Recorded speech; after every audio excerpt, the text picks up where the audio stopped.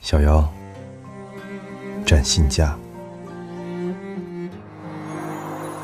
海上又升起明月，好美啊！尽管没有我们共赏的那次好看。你若是喜欢，每次满月的时候，我都带你来海上看圆月。今天我终于集齐了铸造弓箭所需物件。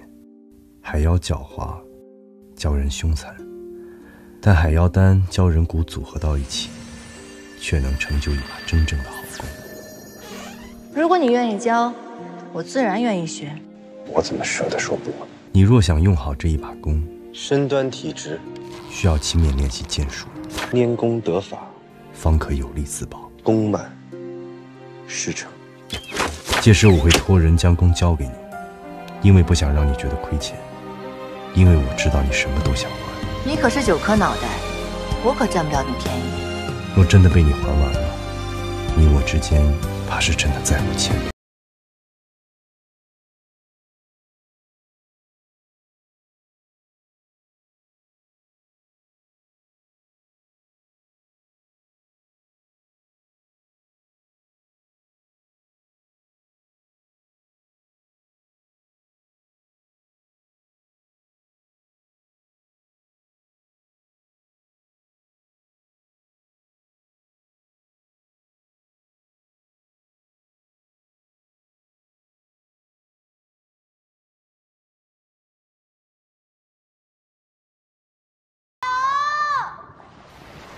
相柳。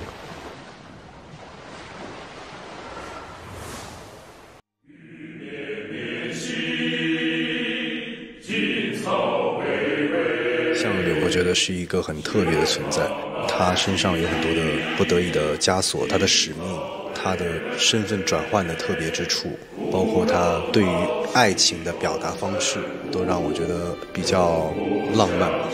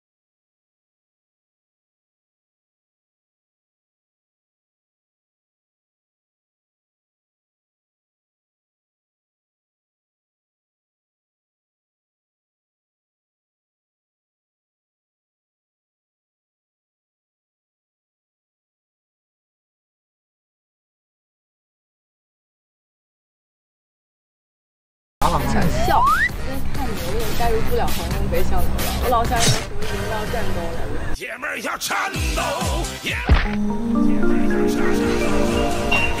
来，行了，来。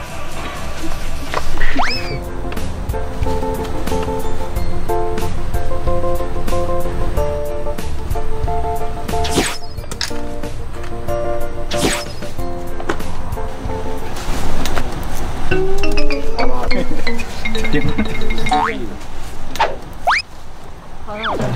好。小妖霸气回应骚扰，有本事你进来扛啊，小心别闪了腰。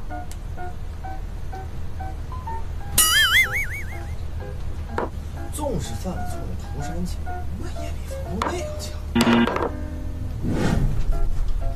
你对他倒是挺好脾气的。他说的是实话。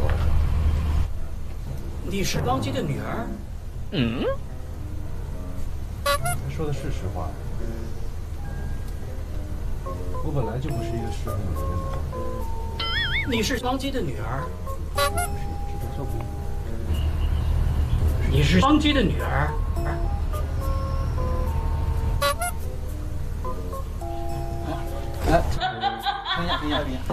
等一下 ，sorry。你要挤过去啊，大哥。It's okay。听不见的。No problem。不管怎么说，最起码你知道你自己的父母是谁，总比我强吧？像我这么一个从蛋里钻出来的妖怪，压根儿不知道自己的父母是谁。你也知道，我有9颗头，比别人能吃一些。从小我就要为生计奔波，日子过得惨不忍睹。一会儿被别人喊打喊杀，一会儿9颗脑袋，还要自相残杀。有一次饿极了，1颗脑袋差一点就把另1颗脑袋吃了。真的？假的。你，我记得曾经有人跟我说过，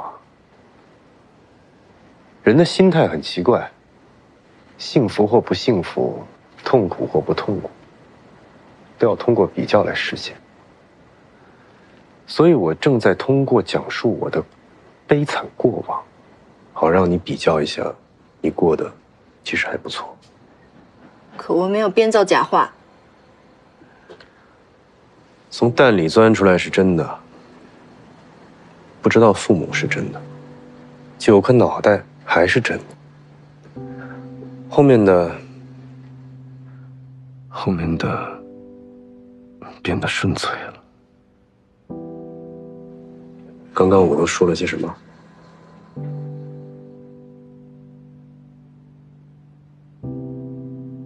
那你现在还需要我再给你讲述一些我的悲惨过往，好让你觉得你有一个大魔头父亲，其实也没什么吗？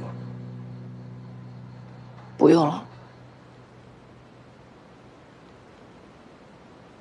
不管是你们神族还是我们妖族，都无法决定自己的出身。所以啊，何必为一个自己出生以前发生的事而纠结？